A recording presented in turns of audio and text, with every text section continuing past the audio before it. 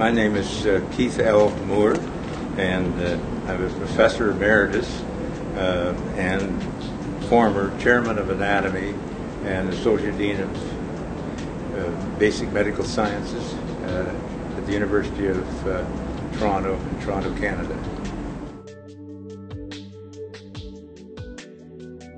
I did these notes for the students because there wasn't in any embryology book at that time. So I put them in the bookstore, and they charged them $10 to get this big thing. I had actual pictures of the ones that had malformations and so on. And then one of the representatives from W.B. Saunders, which, as you know, is an imprint of Elsevier now, and he picked up this booklet in there and looked at it and said, "Oh, this is wonderful stuff." And he came down to me and he said, "Well, you should try to get that published." And I said, "Well, I didn't do it for that, but I said it would be a nice idea." So I wrote a chapter in the way it would be and sent it down. And about 3 weeks later, I got talked to the editor-in-chief, and I started to do the book. It took me about 3 years to write the book, and but before I started, though, I said I have to have some money. I had research grants, but I couldn't use that money to do this. So they gave me $10,000 for getting a medical artist to do some of the things that we had. And so then I told the dean that I was going to do this, and he gave me $10,000. In those days, there's $20,000. It was a fair bit to get going, to get all the pictures that I had. And I worked very closely with the hospital. It was just right across where I was. And I used to, when they would see something unusual and when they were doing the surgery or whatever, they'd call me in, and I'd go in and look at it and tell them what the problem was and so on.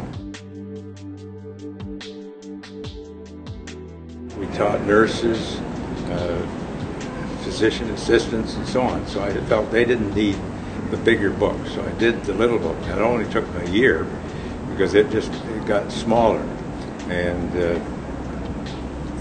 so that was very successful too, and it still is. Although the medical students would see the big book, and that's what they would recommend.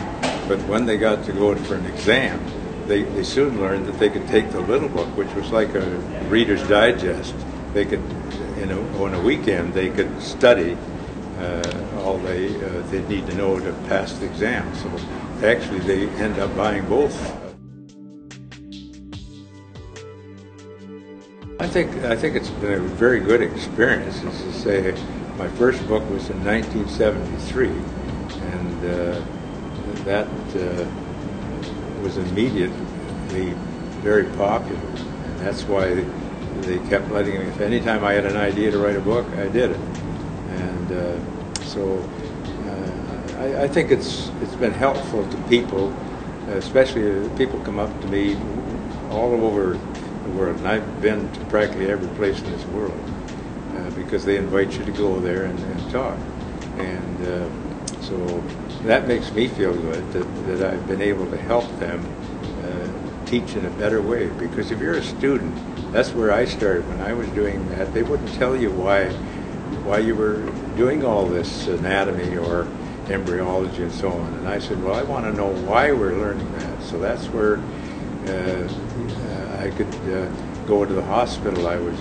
working over there, and so that changed the way we taught embryology, but also anatomy.